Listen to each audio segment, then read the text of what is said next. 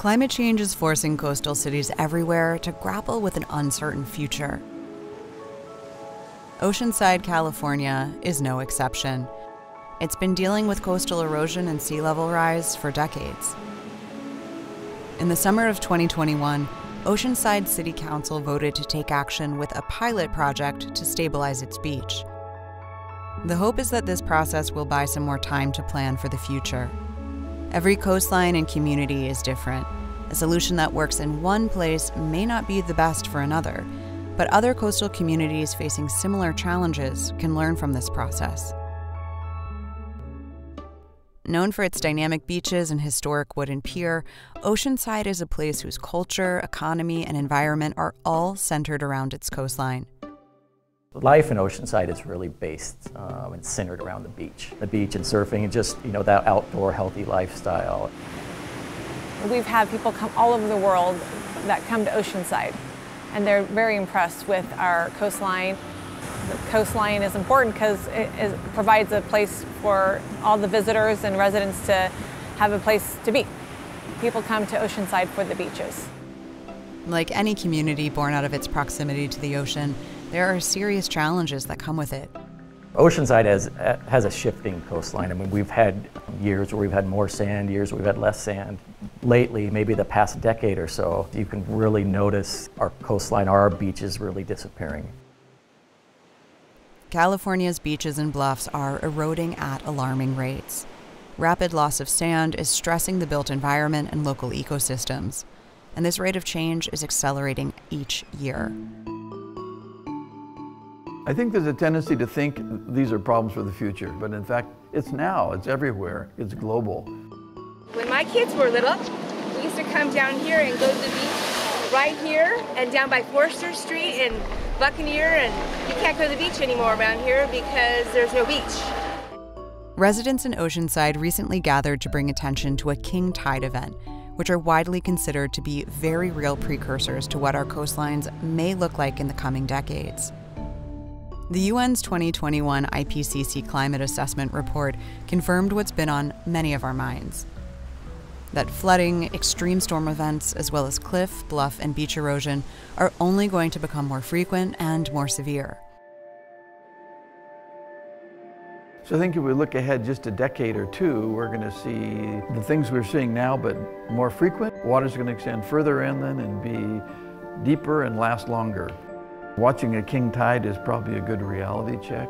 The lifeguards do talk about coastal erosion because we have to find a safe area to access the beach when we are called on a rescue.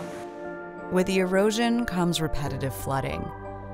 All of this together creates safety hazards, damages property and infrastructure, and impacts public beach access, which is the city's most important cultural and recreational asset. Historically, the problem has been managed using solutions that were ultimately short-lived and ineffective. In the city of Oceanside, those strategies were no longer sustainable. It was important for us to have a long-term solution because I think one of the challenges in the past is we've done two big nourishment projects, but within 2 to 3 years, most of that sand was gone. We don't have the funding necessary to make that a viable option. I mean, we really need to have a project that is sustainable for 20, 30, 40 years.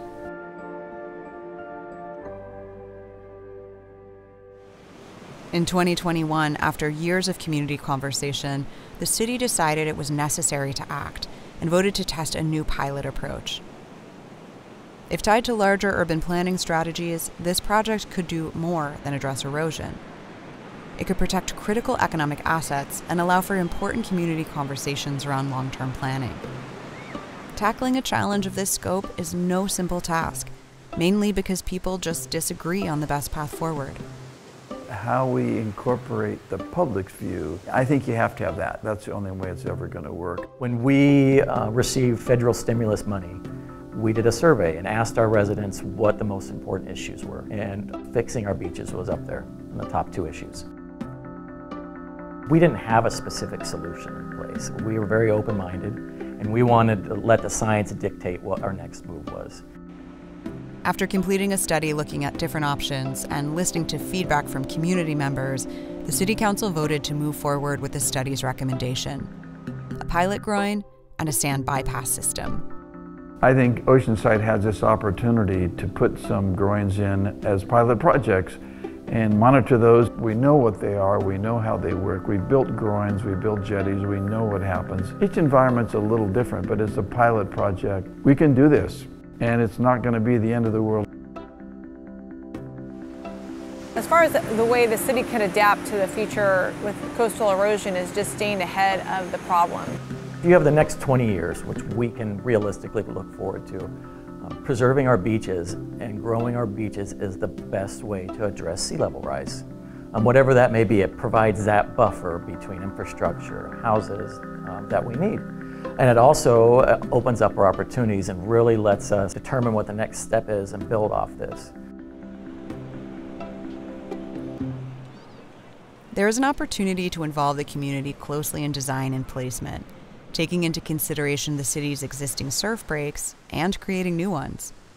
It's important to remember these kinds of coastal infrastructure projects are just one tool that can be used in a larger toolbox of resilience efforts. Each coastline and community requires a different set of solutions. Simply put, there's no silver bullet when it comes to sea level rise. This is going to be a challenging project. The scope, it's a very large project. It's going to be very expensive. The permitting process is going to be challenging, and it's going to take longer than we want. I mean, I think we all want sand on our beaches by tomorrow, and realistically, that's not going to happen. I think anytime you mention hard structures on the beach, you're going to elicit strong responses, and it's valid. They have caused significant issues in the past. Hard structures like groins can have downdrift impacts, disruptions to the natural flow of sediment, which can actually increase erosion in neighboring areas. The goal for this project, however, is to introduce a new and consistent supply of sediment to benefit Oceanside as well as downcoast beaches.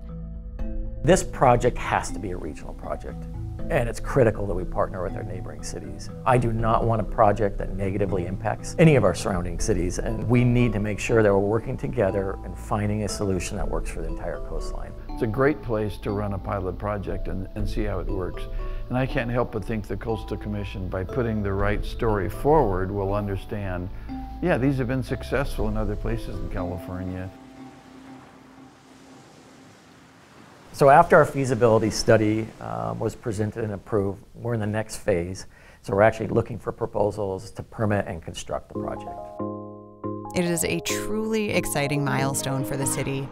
These kinds of studies have taken place before, but this is the first time a decision to test a new approach has made it this far.